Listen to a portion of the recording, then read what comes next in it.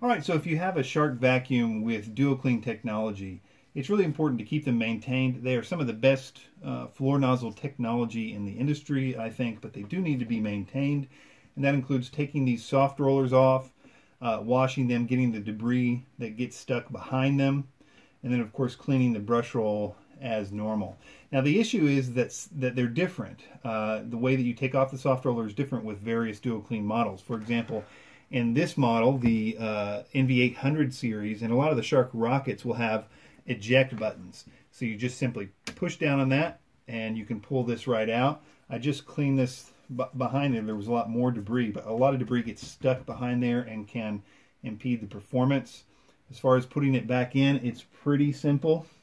It's got kind of a little series of pins there, and all you mainly have to do is make sure this is lined up. So get that in there good, line that up flush, push it in until you hear it click, and it's fine.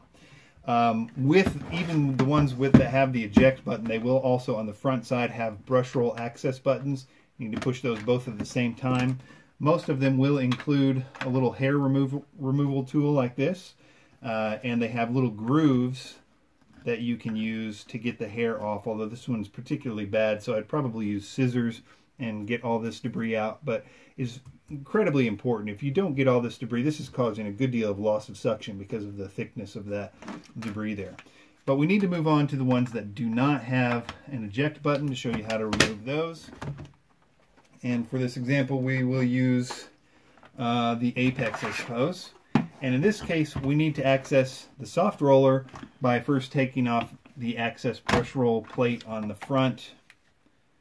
And once we do that, we're going to be able to see that there's a little pull tab here, and you just simply pull that out, and there you go. Shark recommends washing these with water only and then letting them completely dry. That's important because you don't want your vacuum sucking up water, and the suction in these is pretty powerful, so it just might get water into the engine unless this is completely dry. You can buy replacements for these on various places. I'll put links. I think the Shark website is probably the only place at the moment that is selling these, but you need to make sure they're the right one for your model because they're different sizes for just about every single brush roll. Other than that, maintenance with these, and I guess I should say that putting this back in is similar. Here we have it's kind of reversed in that it's kind of a female to the male in this case. We just want to line this back up, and we can kind of feel it snap in there good. And putting this back in place is just about as easy as can be. So that's pretty much it. As far as other maintenance stuff, there's really not much other than making sure this is all cleared of debris. But keep your DuoCleans maintained and they'll last a long time.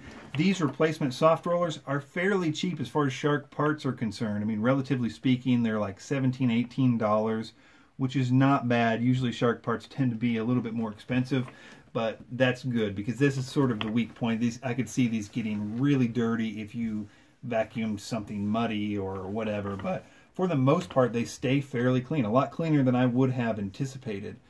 So thanks for watching. Be sure to subscribe if you're interested, and consider a like if this video helped you out.